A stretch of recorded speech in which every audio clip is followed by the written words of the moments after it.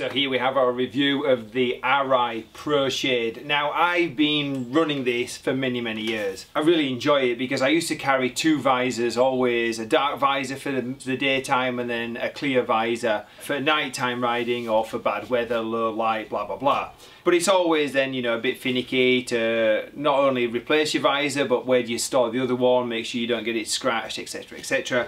So I love the Pro Shade because it's a 2-in-1. Now it's really easy to use.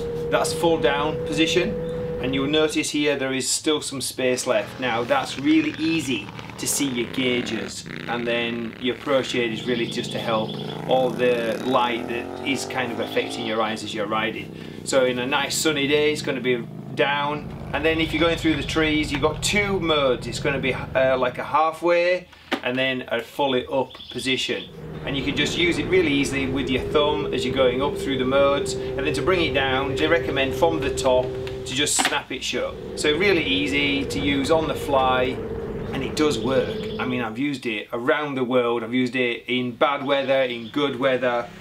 It's just one less thing to worry about. You can just fit it to your helmet, don't worry about it.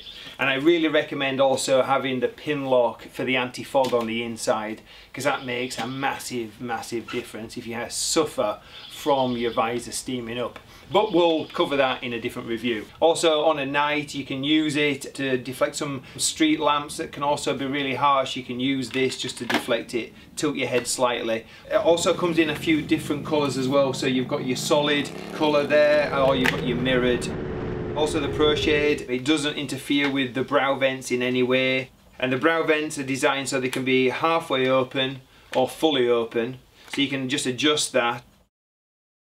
Now they're not recommended for the racetrack because at racetracks the speeds are much higher, and then that could also compromise if you had this in a different position, it's snapping closed. So street only recommended, and if you're going to go on track then that's when you're going to go for a full tint or a full clear, because usually on track you're only on track for a limited amount of time and you know what weather conditions you're going to be riding in. Also, once you have the Pro Shade, if you need to, you can just replace the visor part, very easy with this latch here on the side.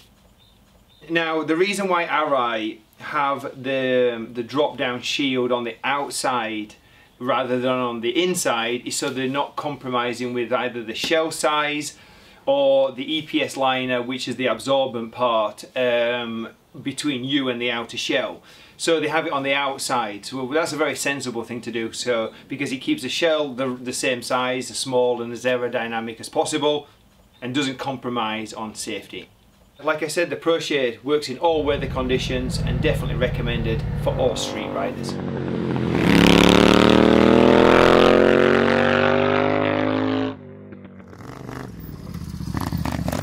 Like this, then don't forget to like, subscribe and hit that bell. But most important, whenever you can, just go for a ride.